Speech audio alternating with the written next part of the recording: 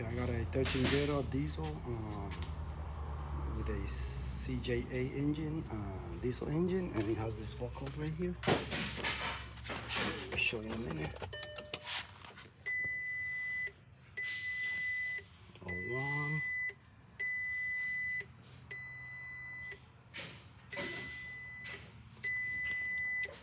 Yes, EGR system, insufficient flow, intermittent. Okay, I look at the pipe here. So whenever you see this, let's see where's the camera.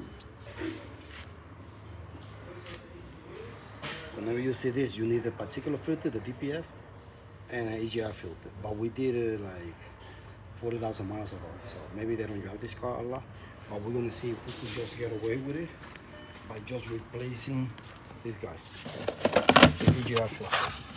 So we're gonna do the EGR filter, and then we're gonna drive and take it from there. And plus we're gonna add this right here, the diesel, but the DPF exhaust and emission system cleaner. We're gonna dump that goes in the fuel tank. And then we'll see what happens.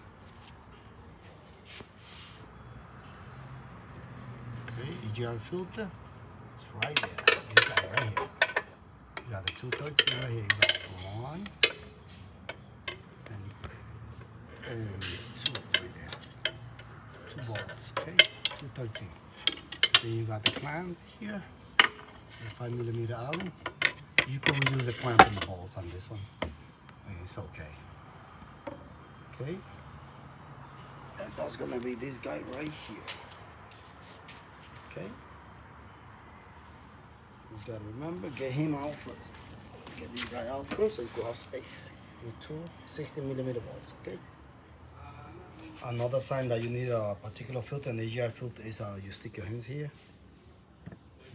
So the suit, that's a sign you need an EGR filter and a particular filter. But like I told you guys, we already did this one 40,000 miles ago, so we're gonna see if we could get away with just a filter. Okay. Okay, new EGR filters in. Now I'm gonna go drive it and make sure the fork hose doesn't come back. Okay.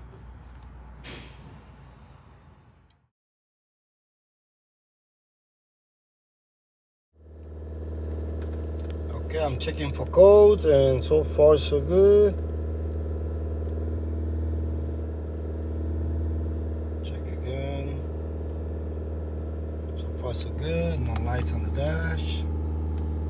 Already drove like 10 miles. Guys, when you drive a car for a drivability issue or check engine light, I mean, you don't want to go crazy and do 20 miles and think you fix the car. No, the right way will be take short drives, like cycle the key, turn the car off, turn it back on. Do that like 10 times.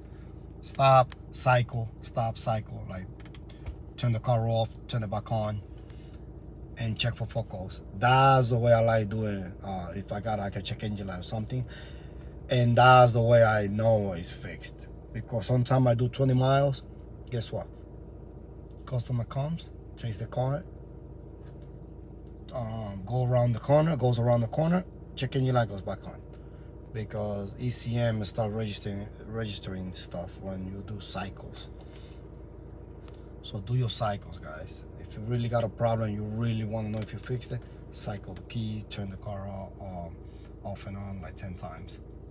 And if no fork hose came back on, of course you gotta drive the car. Drive it, and while doing so, stop over and cycle. Okay, do like 10 times.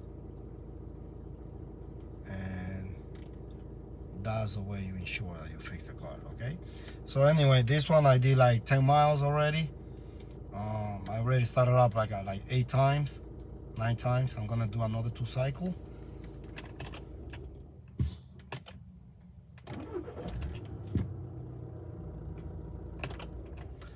Okay,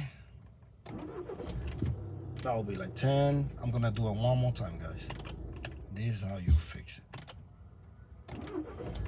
Okay, nothing came back. ECM hasn't registered anything. Now let me check for fork codes again.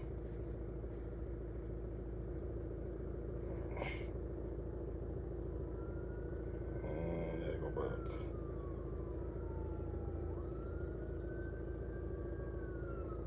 4 codes.